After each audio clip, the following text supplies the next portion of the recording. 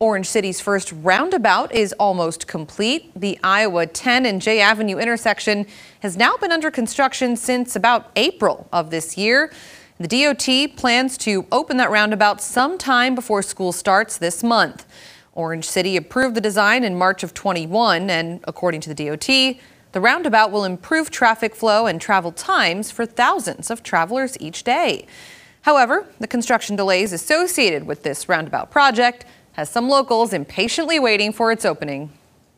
In the long run, I think it's going to be very nice for traffic, especially with the new elementary school here. But during the construction of it, it's been very hassle-some, especially as a delivery driver trying to deliver to neighboring towns like Alton. It takes, instead of 5 minutes, it takes 20-25 minutes.